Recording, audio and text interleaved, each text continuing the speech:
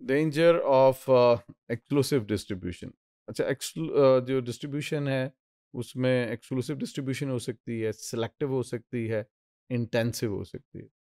जो स्टार्टअप है, चूँकि उसके पास सरमाया कम होता है, तो उसकी ये कोशिश होती है कि कोई ऐसा डिस्ट्रीब्यूटर तलाश किया जाए जिसको हम प्रोडक्ट हैंडओवर कर दें, हम प्रोडक्ट प्रोडक्ट बनाते रहें और उसको देते रहें, और हमें जो वो है पे कर दे फौरी तौर पे, जैसे उसको डिलीवरी हो या जो वो एडवांस पैसे भेजे। तो चूँकि सरमाया कम होता है, तो बहुत सारे जो स्टार्टअप्स हैं, बहुत सारे जो एंटरप्रेन्योर्स हैं, वो कंटेंट कर लेते हैं एक्सक्लूसिव डिस्ट्रीब्यूटर पे। तो आइए देखते हैं कि एक्सक्लूसिव डिस्ट्रीब्यूटर क्या है और क्या उसके साथ मसाइल हो सकते हैं।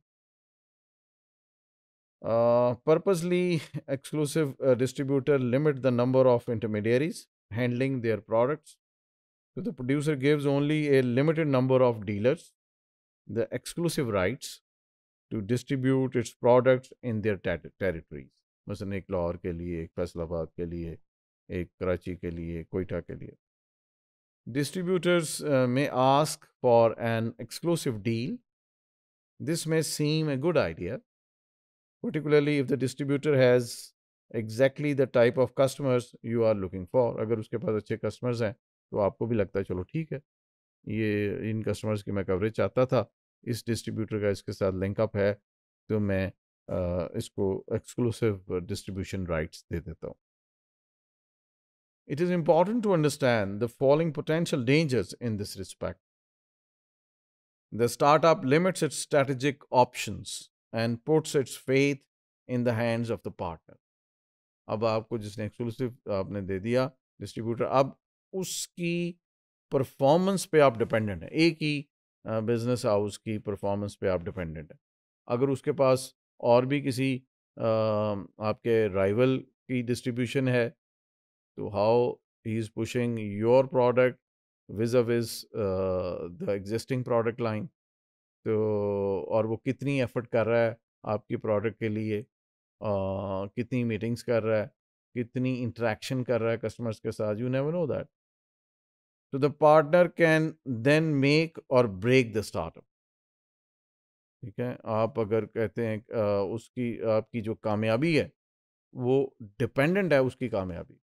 अगर वो आपके साथ सिंसियर नहीं है, आपको उसकी तरफ से कोई पॉजिटिव वाइब्स नहीं मिल रही, वो पॉजिटिवली रोल प्ले नहीं कर रहा, let's say one distributor of one city, let's say Lahore, if he is not working correctly, बाकी जगह पर ठीक काम हो रहा है, तो या अगर आपने पूरे पाकिस्तान में किसी को दे दी एक्सक्लूसिव डिस्ट्रीब्यूशन और वो आपकी तवक्कुआत के मुताबिक नहीं चल रहा, तो उसकी नाकामी आपकी नाकामी, उसकी कामयाबी आपकी कामयाबी.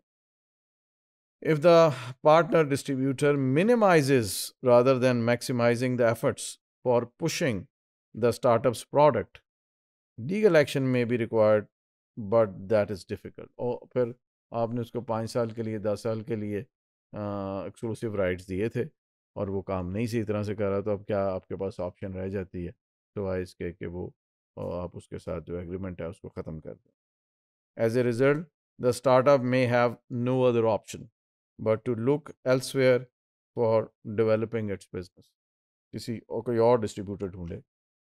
So next, to exclusive distribution, both the selective and intensive distribution strategies exist.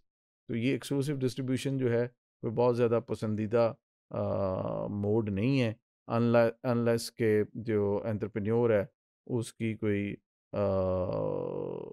Limitations हैं और उसकी कोई कंस्ट्रेंट्स हैं, तो अदरवाइज़ ये कोई बहुत ज़्यादा एडवाइजेबल नहीं होता कि एक्सक्लूसिव डिस्ट्रीब्यूटर रखा जाए. तो और जो चॉइसेस हैं वो इंटेंसिव डिस्ट्रीब्यूशन की हो सकती है. इंटेंसिव डिस्ट्रीब्यूशन से मुराद ये है कि ये आमतौर पे फास्ट मूविंग कंज्यूमर गुड्स के लिए इस्तेमाल किया जाता है, where you have a number of outlets, a number of shops, maybe a number of layers as well, through which the product reaches to every nook and corner of the city. It is ideal for producers of convenience products and common raw materials. It is a strategy in which they stock their products in as many outlets as possible. दूसरा है selective distribution, जिसमें कुछ selected जो outlets हैं वो आप select करते हैं और उनके ज़रिए अपनी प्रोडक्ट जो है वो कस्टमर्स तक पहुंचाने की कोशिश करते हैं। इससे ज़रा आपकी रीच और मार्केट कवरेज बढ़ जाती है और जो कस्टमर्स हैं उनके पास भी चॉइस होती है और बेहतर एक्सेस होती है।